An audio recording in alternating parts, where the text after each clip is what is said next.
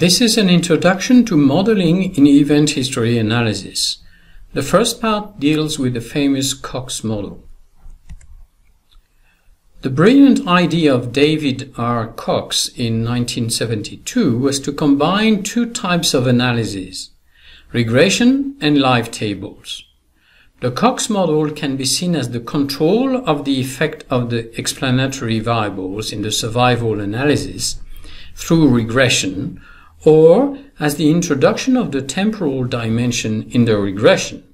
The advantage of one technique makes it possible to fill the gaps of the other.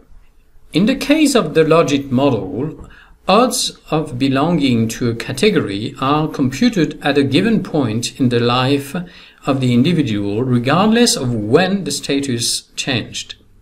The duration, the elapsed time, is therefore an important dimension that is missing in the logit model. In particular, the censoring by the date of the survey or emigration is not taken into account. A good part of the sample whose observations are censored is not taken into account in the analysis if we do not explicitly consider time. On the other hand, if we simply make the description of the event by the survival table technique, it will be difficult to control the influence of explanatory variables. Splitting the sample into different categories according to generation, social origin, etc., leads to small subsamples with insufficient number for analysis, especially to measure the combined influence of several explanatory factors. To solve both the problem of duration and that of explanatory factors, David Cox's idea was to combine survival analysis with regression analysis. First, Cox proposed a regression not on the characteristics acquired by the individual at the end of his life or at the time of the survey, but on the characteristic acquired each year of life. In a way, each year lived by each member of the sample constitutes an observation. The reference category of the regression is not unique for the whole sample, but it is specific to each observation period. This series of probabilities makes it possible to establish a reference survival curve, also called a baseline survival function. This is the non-parametric part of the model. Then the Cox regression model calculates the effect of the explanatory variables on the annual risk of experiencing the event. Each variable is associated with a regression coefficient that measures the average effect of this variable on the annual risk. This is the parametric part of the model. In this model, h0 of t is the hazard function for the reference category. Bi is a series of coefficients associated with indicator variables xij. The model therefore has a non-parametric component, the baseline hazard function, formed from the series of hazards h0 of t, and a parametric component, the vector of independent variables. Because of these two components, the model is also called the semi-parametric model. In fact, for statistical computations reasons, it is the logarithms of the hazards and not the hazards themselves that are modeled in an additive model. The model is part of the family of log linear models, but at the moment of analysis, it is usually the exponentials of the coefficients that are interpreted as multiplicative effects. The coefficients of the regression do not have an easy and immediate interpretation.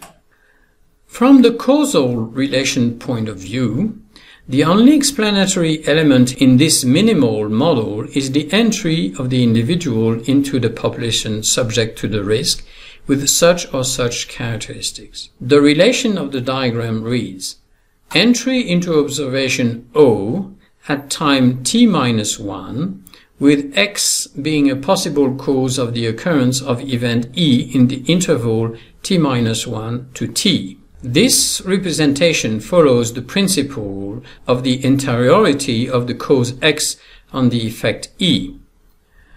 The probability of occurrence of the event varies depending on whether the individual has characteristic X or not. It is assumed that the observation time interval is small enough that the risk is constant during the interval. Here again, the smaller the interval, the weakest this assumption. The calculation is repeated as many times as there are time intervals until the end of observation OBE. Although X is not an event, we can consider it as such on the interval t-1 t. Indeed, if X is defined at the beginning of each time interval, and if the calculated risk is assumed to be constant over the interval, we approach the causal relationship, where O, the observation entry at the beginning of the interval, is taken as an explanatory event, since one must be present at time t-1 to experience the risk in the interval t-1 t. We are very close to the basic causal relationship, but not quite. The effect X is not calculated separately over each time interval, but averaged over all time intervals. Each variable X is therefore not associated with a particular unit of time, which distinguishes it from a cause precisely located in time, an event. One says that the effect of the variables is proportional to the annual probability of knowing the event. This is why the Cox model is called a proportional hazard model. Let's take a very simple example with a single explanatory variable, for example, sex. The variable x is called x1 and the corresponding coefficient b1. This model is as follows. Let us see two possible cases. Either the individual is exposed or is not. For example, either he is a man or he is not. If the individual is exposed, then x1 is equal to 1 and the model is written h0t multiplied by exponential of b1. If the individual is not exposed, then x1 is 0 and the expression is reduced to h0 of t. We can see that the exponential of b1 does not depend on t and therefore applies multiplicatively to all the values of h0 of t. It is therefore assumed that the explanatory variables apply to the entire hazard function, whatever t. This assumption of proportionality is quite strong, and it is necessary to test it for each variable of the model.